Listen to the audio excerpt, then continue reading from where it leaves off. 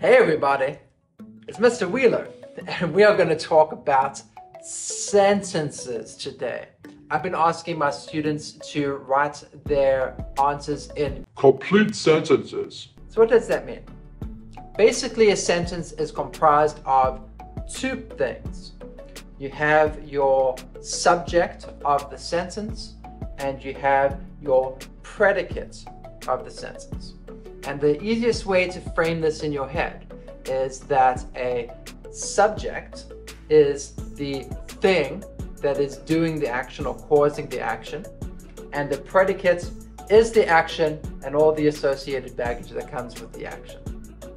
So the subject is really the simplest, most straightforward part of the sentence, because the subject is telling you who or what is doing something.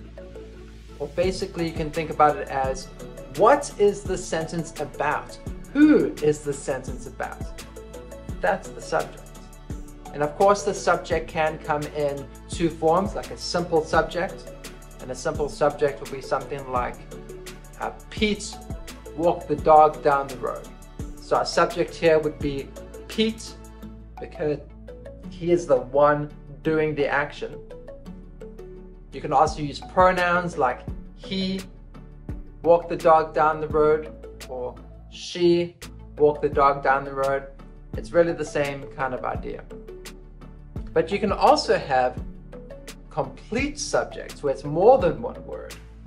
So for example, if Pete had a girlfriend named Sally and they were both walking the dog down the road, you would say Pete and Sally walked the dog down the road. So then Pete and Sally is going to be the complete subject, and that's what the sentence is about. Pete and Sally are doing something. What are they doing? Predicate, walking the dog down the road.